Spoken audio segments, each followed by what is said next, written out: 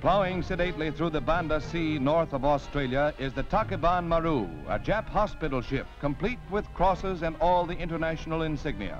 But officers of the 7th Fleet smelled a rat. The ship was boarded, and many unwounded men were discovered. Navy pictures show them being taken into custody.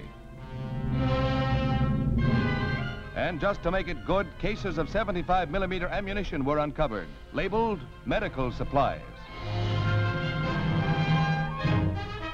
The ship was taken under guard to an American port where prisoners were interned.